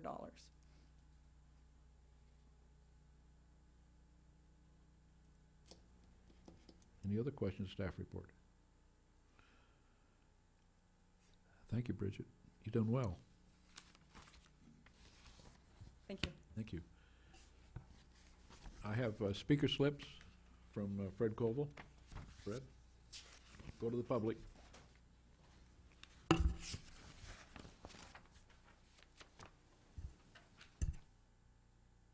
Good evening, City Council members. Cost of living's going to go up, isn't it? Well, I took a look at the suggested approach, and I did some math. And this has to do with your roof and the concrete around your house. How much is there? Because that's what's going to have to be drained away. And based on what I saw and knowing the square footage of my concrete in the front and the back and the roof, my fee would be $1,000 a year, Plain and simple. That's what it's all about. So, another fee, another way of life. How do we reduce that impact? What are the ways that we can stop this from occurring? An unfunded mandate placed on the backs of the ratepayers. Remember, I pay 2 water bills? I pay 3 water bills, in fact. Can't drink the water, just like the staff buys water. I saw it in the Warrens. Because they can't drink the water, or they don't want to drink the water the city provides. I pay a parcel tax, ID number 1's parcel tax, because we're inside their boundaries. And then I pay my water sewer bill. Has anybody ever add that all up and see what it costs a person to live in this city? There's got to be a better way of conducting business. We cannot afford the way the city operates today. We cannot afford to be in business as a city with paid employees. Should I bring out my chart, my graph? I got it. I'm ready to put a date on it when this city goes bankrupt. Not too far in the distant future. I'm pretty well homed in on it, and I'll be presenting it in the near future. Thank you, Fred. Is there anyone else who wishes to speak? I have no other speaker slips. Seeing none, we'll bring it back to the council for discussion. Would anybody like to start? Sure. Mr. Zimmerman? If we collected the water, sent it to the wastewater treatment facility, treated the water, and then used it as gray water, would that tie it to the wastewater and water fund? Yes, yeah, that would be a beneficial use of the stormwater. Okay. Would we have to tie the sewer system to the stormwater system, street system to the sewer system for it to be accepted? Would it be would it be the plumbing, we have to connect the plumbing between the two? Yeah. Doesn't But it you all? also have to have a way of storing the massive amount of water that's going to come to you in a rainstorm. Yeah, that's called a combined system. They're popular in the Midwest, or were. The problem is, in a big storm event, you don't have the capacity. Your plant can't process it. So, One of the examples that BWA gave in their report for the funding in that area for the Water Sewer Enterprise Fund was reimbursing stormwater for any shared assets between stormwater and water/wastewater. So, yeah, potentially that could be fit. It doesn't have to be every single drop. Even if we had somewhat of a capture and clean rate, maybe.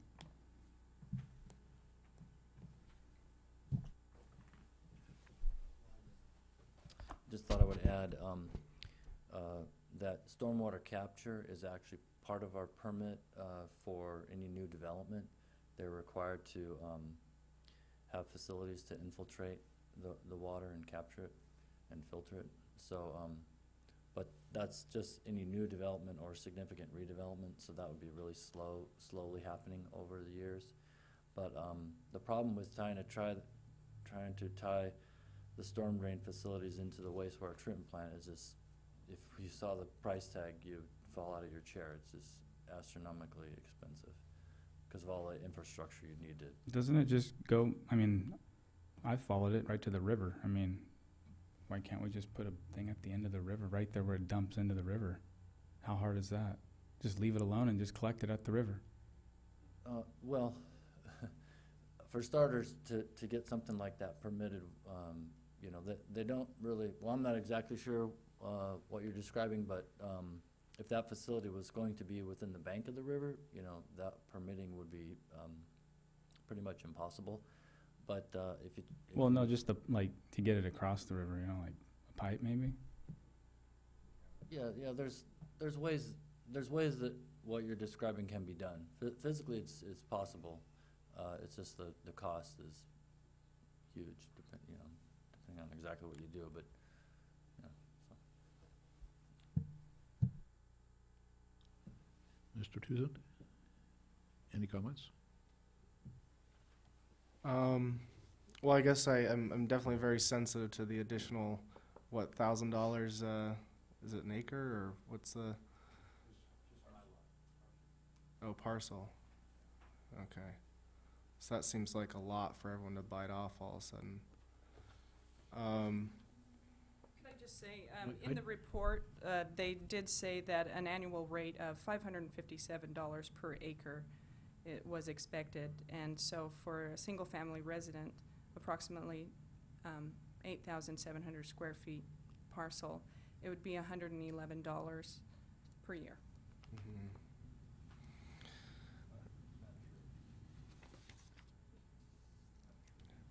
Well, I guess I would have a hard time believing that, being that this study was put together by Bartle Wells. But, so I'll want a copy of those spreadsheets. And my faith also in this is pretty low right now. It's a compliment, but it says, staff expertly caught a mathematical error in the stormwater technical funding memo. So I'm assuming that's something to do with the Bartle Wells study. So that's great that staff caught it, so I don't have to go dig it out.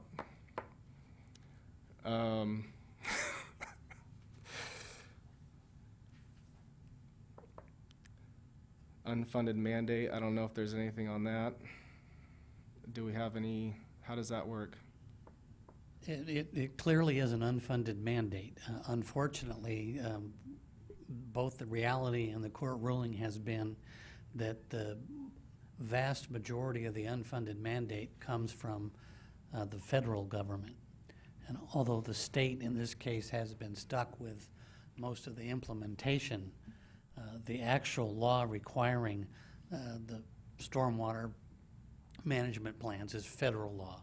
And so the courts have ruled that even though it's an unfunded mandate, we can't make the state pay us back.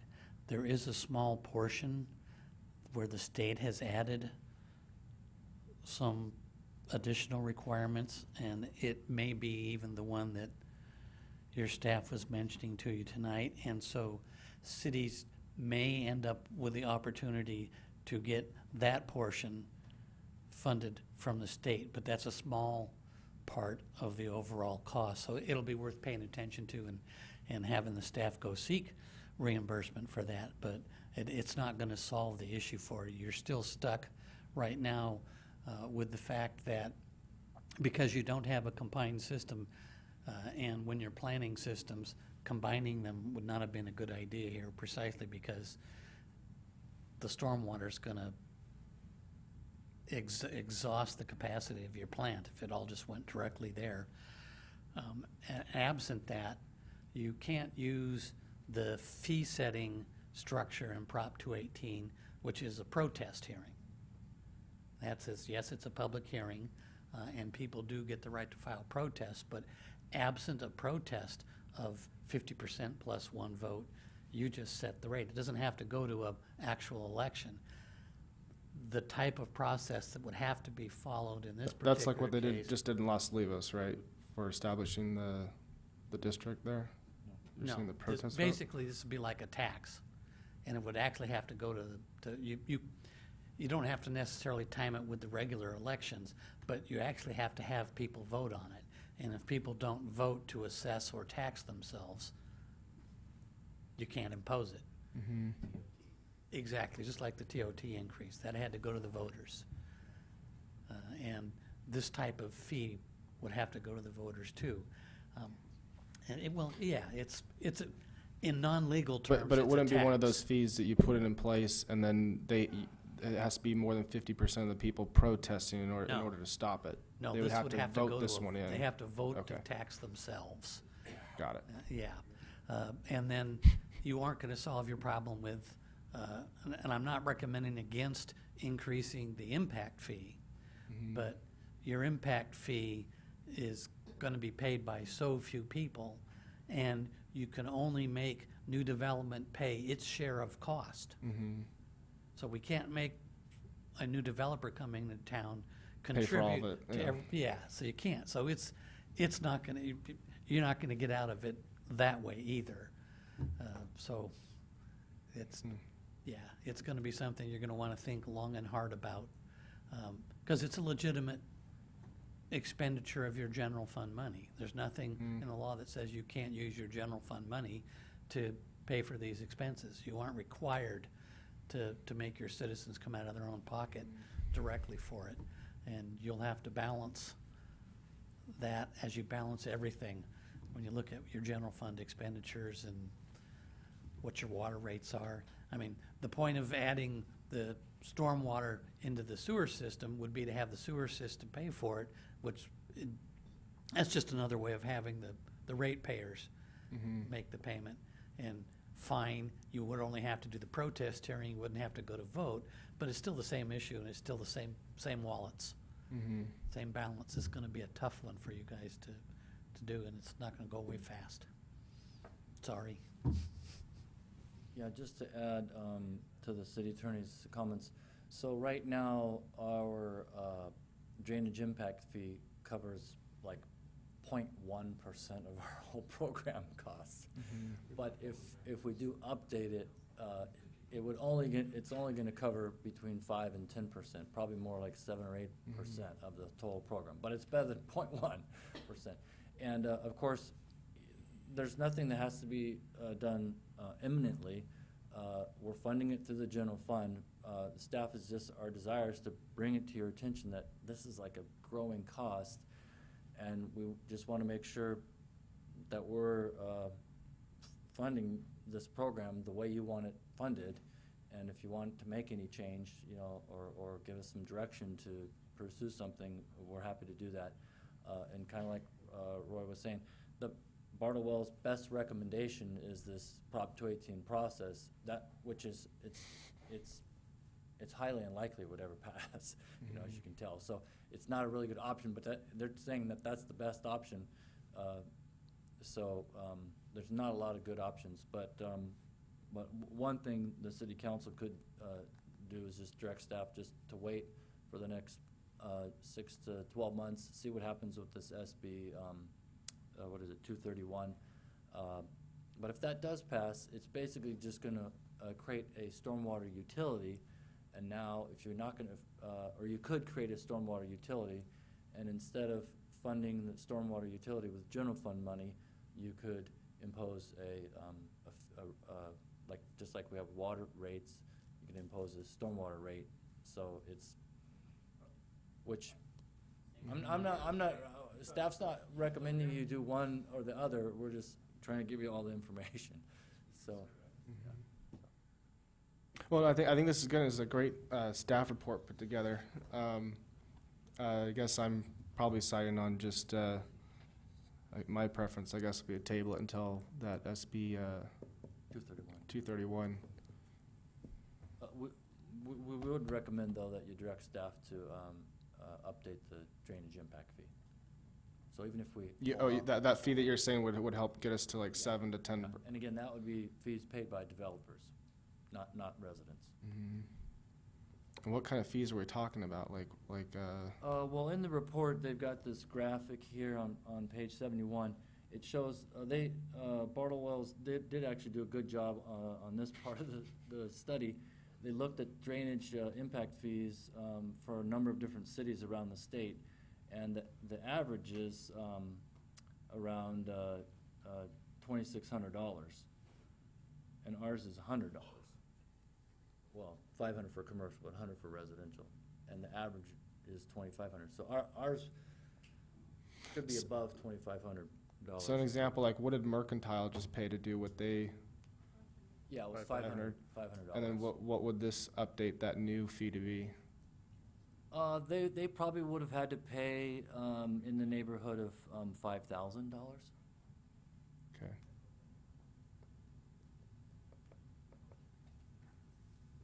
Yeah, it's not gonna be the solution. We have limited Right. development left, so obviously, Impact fees aren't. you Yeah, know, we're even kinda- at we're a kinda hundred dry- thousand, we're you're kinda gonna be in dry trouble. Impact fees are a drop in the bucket. We forgot to mention one thing. You may be aware SB 1 was the gas tax and diesel fuel tax that's going to be implemented here soon. November 1st.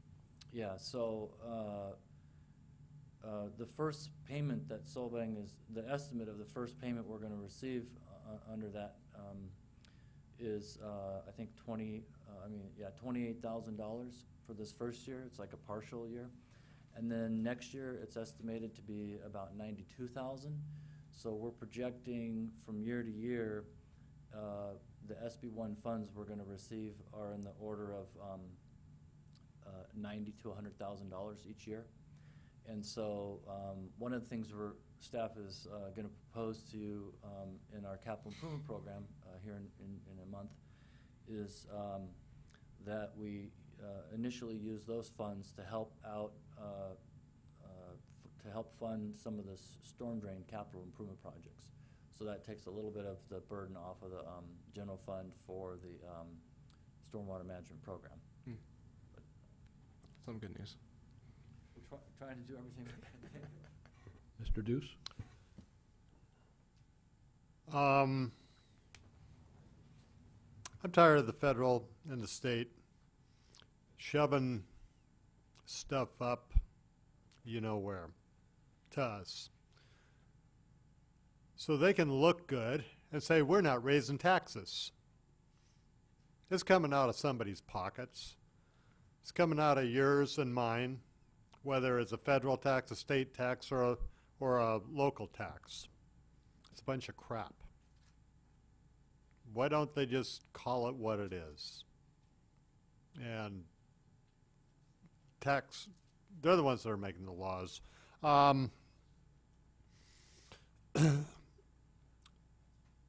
The development fees, we've got nothing to develop around here. We got a few little parcels left. Nothing's going to come in from it. We've got one of the things that I have looked at, and you know, waiting for this, whatever SB, whatever the bill is, that's just another way of not having to go through a 218, and we don't have to vote on it. It just becomes, it's another utility. I don't like that either. A couple of years ago, I was trying to figure out how to take some of our general fund TOT money, if you want to call it that. I called it TOT because that's one of our big drivers into our general fund. And you know, one of the things when we increased from 10 to 12%, that 20% increase, was to make sure that that the people of Solvang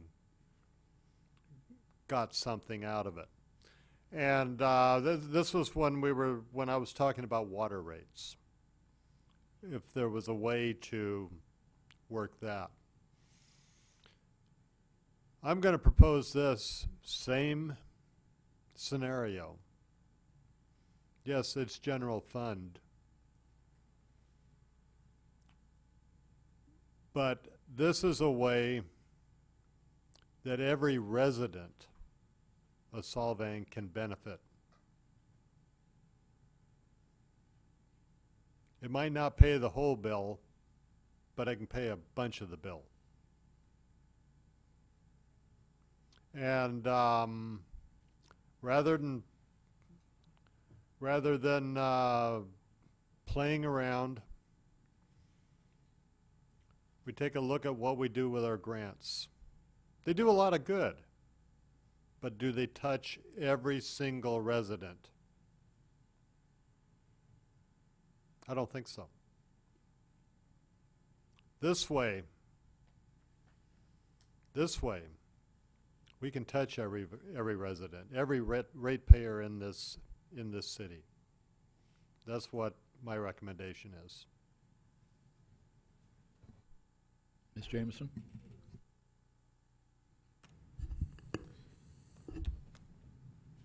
That's an interesting concept, Hans. I've always been a proponent to helping the nonprofits help the people of Solvang. And if you want to take all those funds away, you'd have a cat fight on your hands, because I wouldn't go for that at all. But something has to be done, and personally, I don't know what the answer is. I'm curious about the 2 creeks that run through town that come from wherever they come from, and the trash that comes down in them. How are we responsible for other people's trash that comes along those creeks?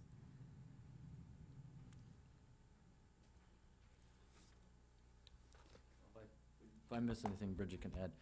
So technically, we're not responsible for trash that's coming, like, for example, down the Santa Ynez River or down Alamo Pintado Creek. And Adobe Creek. Yeah, so, yeah, we're just primarily responsible for preventing any trash generated in For Solvang. catching it. Yeah. Well, but Generated in Solvang.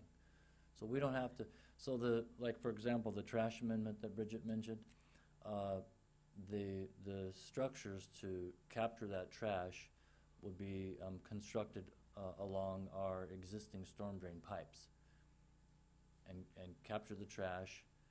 And this would be for low and sort of moderate storms. The large storms would overwhelm a system like that, and you're allowed under the permit, you know, to not have to capture every piece of trash on those larger storms. But anyway, you capture the trash, and the water would flow by and discharge into the creek or the river. So the permit allows for that. so we don't have to be concerned with the trash that's coming down those creeks? Correct. Really? Yeah, we have to prevent trash that we in Solvang generate from adding to that. But theoretically, the county would be responsible in their plan to keep trash generated in the county area from getting into the creek and coming our way. What's the definition of trash? It's a lengthy, it's like a whole paragraph. Yeah, definition. it's just, it's Okay, from anything. is it like parts of tree, anything that's Yes. not organic? No, it No, it can be organic. Yeah, trash is a very wrong word for Leaves- me to have used. Leaves are considered, Leaves? Okay. What under the about definition. logs and stuff that come down the creeks? Those are not our well, okay. I mean, again, I'm this- looking the at trash- I'm looking at property trash within the amendment city. is more focused on municipal storm drain systems, not so much the creeks and rivers, that it's preventing it from getting into those locations. So, There's a lot of trash in those creeks, though. And the county actually also has a stormwater permit, so the Yeah, creeks they are have coming to- from the county property, they have jurisdiction over those Well, upstream. I remember when flood control used to walk the creeks before the rain comes. Not like they used to. And they used to get rid of a lot of the trash in the creeks because they knew where it was gonna end up. It was gonna end up in the river. Can you ask and see if they still do that? well, I know that the county, in fact, is gonna be here in just a couple weeks, on Alamo Pintado Creek and Adobe Creek to remove vegetation and logs and Oh, good. I debris. was wondering when that Yeah. was gonna happen. They actually are on a cycle to come through Solvang every 2 years and do just those 2 creeks are the Okay. only ones they address. So all that dead debris that's in Adobe Creek is gonna be gone, Right, yeah. hopefully. Well, we received a notification, that's their intention, you know, I don't know Okay, how good of a job they'll do, but I'm sure they'll do their best. So. okay. I'm really disappointed in Bartles and Wells about them suggesting we tax our people to take care of this problem. You know, it's the first thing out of everybody's mouth, tax, tax, tax. This staff report showed that there's an $800,000 a year bill that's coming to us for the next 5 years at least. And it's a big snowball. It's coming rolling down the hill on us. It's going to hit us bigger and bigger every year. And right now the numbers are $4 million in 5 years. And I think that, it's our job to go over the way we spend money before we tax our folks. You know, I've always said that the people of Solvang should benefit from our tourist business. And we do that by contributing to nonprofits. And we could do that by financing the SCVB and the Chamber of Commerce's. I think it's time to take a look at what we're getting for our money in those organizations. Just a quick look at the nonprofits. I think we could eliminate $25,000 worth of contribution to the nonprofits right off the bat, and in others we could cut back. And I asked the staff to get me some charts. I haven't received them yet. Charts showing the profit, our annual surplus of our revenues, also percentages of increases between years that we pay to the nonprofits and we pay to the SCVB, and comparisons. And a bar chart showing the major expense categories in our budget, showing the surplus at the top. Is how much is our surplus decreasing, increasing every year, and those sorts of things. I want to see that stuff before we determine we're going to tax the people. So I would recommend that we sit back and wait until we get those kinds of numbers, so that we can make a judgment on how we're really going to pay for this. And I think that the first words out of our mouth should not be tax. We ought to look, you know, when in our own personal finances, we don't go out and spend money that we don't have. We try to find out a way to spend money by cutting back on other expenses. And so I would encourage us to put a hold on this particular issue until we get some more facts on how we're going to handle it. And I don't think that taxing folks is a necessary thing that we do first. So with that, I want to recommend that we table this item until we get some more facts. And I would make that motion, and I'm looking for a second. I'll second. It's been moved and seconded. Any comments? Yeah, I think we don't stop with just a light trim. I think we go for a deep dive haircut and maybe even scalp the deal. Exactly. I think that it's time that we look at our budgets. We've been very generous to the folks, and I think it's time that we have to understand that we're going to have some costs that are going to really hurt us, and it's a state mandate, and it's going to happen. We can't change that, so we have to find a way to survive with it. And there are other sources of revenues, but I think we ought to look in our own house first. Any other comments? Seeing none, can I have a roll call vote? It's been moved and seconded. Mayor Richardson? Yes. Councilmember Toussaint? Yes. Deuce? Yes. Jameson? Yes. Zimmerman? Yes. That passed with a 5-0 to table the issue until we get more information. Thank you. Item number 9. Item 9, League of California Cities designation of voting delegate and direction on Solvang's position on proposed resolutions. Staff report. Mr. Mayor and members of the council, this is your annual choosing of a voting delegate, which I think will be fairly easy this year. There's only one council member who's indicated a desire to go to the annual conference, which is September 13th through 15th in Sacramento, and that's Councilmember Toussaint. So you would appoint him as the voting delegate, and then he would need to vote on, there's 2 resolutions that they have. It's within your packet. One is a resolution calling upon the governor and legislature to enter into discussions with the league and other public safety stakeholders to identify and implement strategies that will reduce the unintended negative impacts of existing criminal law. And the other one is a resolution supporting legislation amending Government Code Section 38611 to clarify the definition of local control, providing broad statutory authority for local officials to determine emergency service levels and direct emergency medical response within their jurisdictions. Neither of these resolutions have a direct impact on the city of Solvang, but the league does request that the city take a position on the resolutions, and so that's what we'd be looking for direction for your appointed voting delegate. Is there any questions? Staff report. Seeing none, I have no speaker slips for public comment. Does anybody wish to comment on this item? Seeing none, we'll bring it back to the council for discussion and direction. Anybody have any comments? Can I have a motion? Would you like to make your own motion? I'll make the motion. They So- remove so the you'll staff need- report? you'll- Oh, yeah. Yeah, so the key action to take, you can approve the resolution, disapprove, no action, or refer to appropriate policy committee. So I would assume approve the resolutions is the recommendation. Right, yeah. Is there a second? I'll second it. Going to have a voice vote. All those in favor say aye. Aye. Aye. Opposed? Abstain? Abstain. 4-0, 1 abstention. That passes. But you can't abstain when you're there. You have to vote for them. You caught me.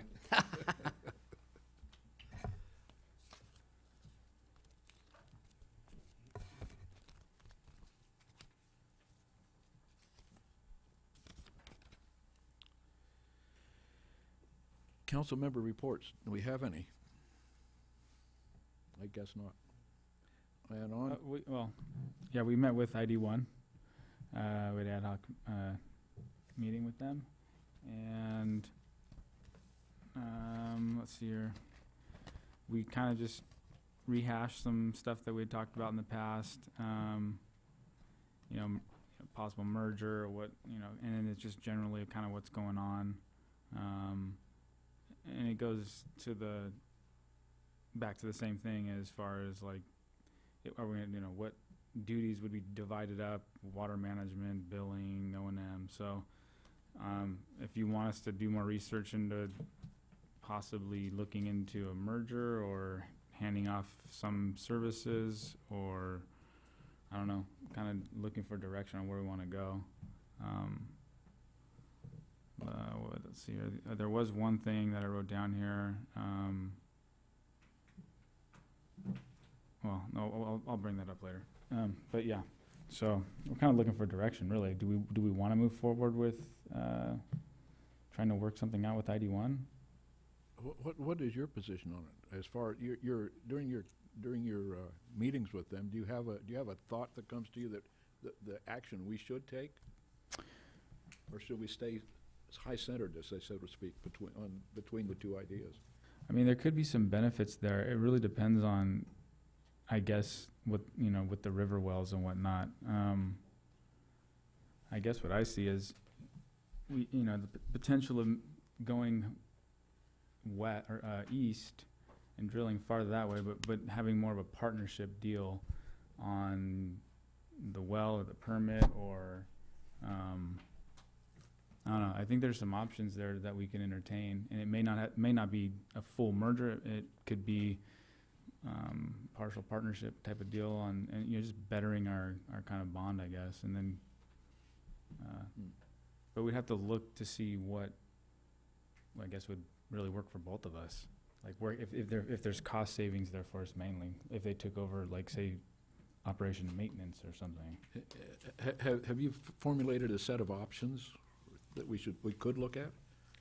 No, that's kind of what I'm wondering, if we should even, if you want us to go that far, or where are we? If there's really no hope and it's like, we don't want to do that, we're okay, then we don't want to like go forward with putting in all the extra time or whatever. Opinions? Questions? What's the feeling you get from ID1? I mean, they're open. They're definitely open, and what it looks like, it would be probably us four, the ad hoc, that would probably have to like actually dig down, because no one's really looking to spend a bunch of money on like surveys and professional services. So we'd have to kind of use the best of our knowledge to figure out some of the savings, or where we can offload some of the responsibilities, or whatever on either side. So it would be work that we'd have to put in personally, and the two other members from ID1. Have you conferenced with city manager, maybe the attorney, to get a kind of a groundwork or a groundwork idea to which way we might want to go? Is there a way that we can help that way from the staff? We're in a permitting process with the state in the river, and I would say that from a legal perspective, a merger is significantly easier than the old proposal, which was to have us detach. Because if, first of all, you're already physically connected. All the Solvang residents are already in ID1. You don't risk losing secure water sources for your Solvang residents with a merger. So none of the legal concerns that I had with the detachment pending the river water being worked out exist. In fact, just in the theoretical world here, because that's all we're at right now, I could see merger solving the river well issue in a way that's not only easier but probably better. Would you suggest a merger with a new board of directors, or with a JPA or something along those lines, rather than tilting it one way or the other between Solvang and ID1? Yeah, well, you could examine all of those, but the concept of merger in my brain from a legal perspective is, since it really is one water system. The question is who the survivors should be. Well, exactly. And or should there, it's done, yeah, I've seen it done both ways. Joint powers, and where one agency just gives up serving water. The distinct advantage from a legal perspective and a process perspective in this situation is that since Solvang is already completely within ID1, you don't have to get LAFCO's permission for ID1 to serve water here. Were we to try and have, for instance, if we wanted to put on the table, have ID1 give up water and let Solvang run the whole water department, that would be a whole LAFCO process, because our area of service doesn't include the rest of ID1. So it's not practical to do that, and that's no reflection on, it's not reflecting an opinion from me about staff and how well your staff runs a water department. That's just the practical way to address it if you want to have one system instead of two separate systems. And like I said, the legal risks that gave me real concern over the detachment process don't exist. Because my fear was losing secure sources of water for Solvang residences as a result of that. That can't happen if you figure out a mutually acceptable way to merge the systems. Does this agenda item allow us to discuss that in more detail right now? I wouldn't, well, yes, but I wouldn't recommend any more detail than that at this point, because your ad hoc committee members are going to want to, in essence, conduct some negotiation with the other ad hoc committee members, and I wouldn't want to shoot them in the foot or limit them unduly. Can we allow the council to give them some direction? Yeah. Okay. I think that's really what we're looking for. Yeah. So the question becomes, his recommendation of a merger, sounds okay. Okay. Now remember, Yeah. I'm just describing the legal ramifications and the fact that the concerns I had with the detachment don't exist in a merger situation. Right. So from a legal perspective, it's a whole different process, and it doesn't expose your citizens to the risk of losing secure sources of water. You've heard him. Who's on, is it still Kevin and Jeff, yeah, same guy. Kevin and Jeff? Those are good guys. Okay, if we merge, then we share the financial responsibilities? That's Are they- kind of what, I mean, Are they gonna want? I mean, really, it's like, if you guys want to actually entertain, a merger for, like, in a serious manner, then those are the things that we'd have to dive into a little bit to get the detail out of. Because are they gonna wanna accept our financial responsibilities, and likewise, are we gonna wanna deal with the chromium problem that they have? Right, and so we talked a little bit about that, and it may actually be beneficial to both, because we can lend each other's essentially resources, and it can, take care of one thing, and it might, it could be a benefit, having the treatment. and having the reliable water. Hands?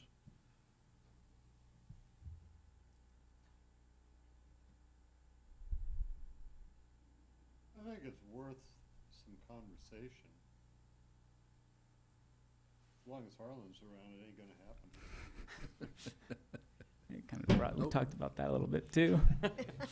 Hey, Harlan surprised me one time. I'm not going to say why, but he did.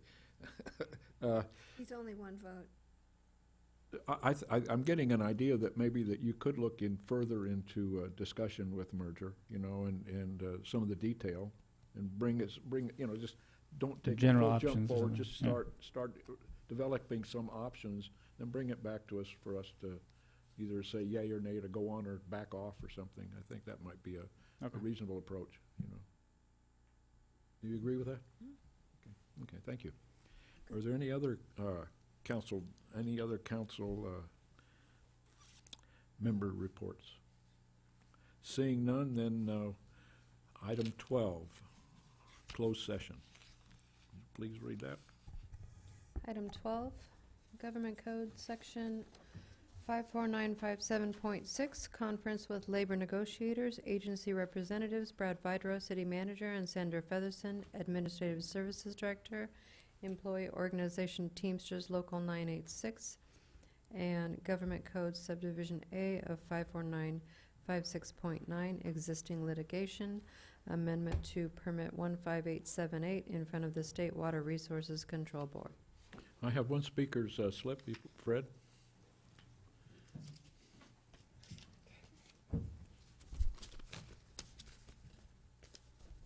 Fred Koval, Solvang. As I have mentioned in the past, that when they did the negotiation for Chris Dahlstrom, manager for ID number 1, that they had a third-party negotiator that they hired to remove all possibility of conflicts of interest. We're doing just the opposite here. We have 2 of the highest staff that are negotiating on our behalf, the city council's behalf, the city's behalf. That's a major conflict of interest. It may not be legally, but sure in the eyes of the public, the ratepayers, it's very much so. So I recommend to remove all conflict of interest, that you cease any further discussion in closed session about this item and hire a third-party negotiator.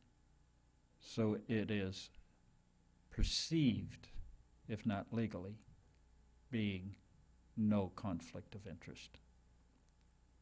This is a serious matter, because remember what happens. Whatever they negotiate, they're negotiating for their own salary increases also. I mean, it's pure fact that that's what it is.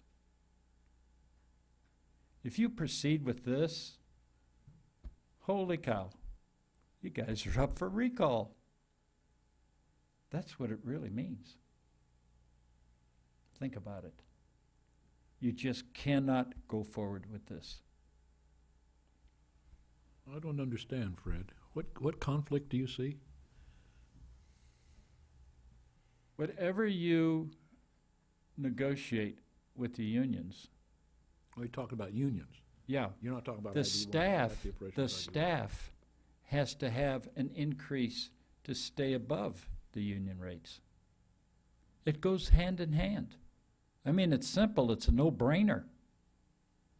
I'm surprised you even asked that question, Mayor.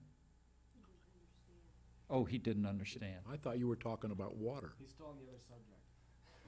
Yeah. You're talking, So Fred's talking about. you're talking about the union contract? Is that what you're talking about? Yeah, that's what I filled I in the didn't pick form that for. up initially. He's talking about the labor. Yeah. Okay, now I understand why you didn't understand. Okay. Okay. All right. Thank you. With that, we'll adjourn to closed session.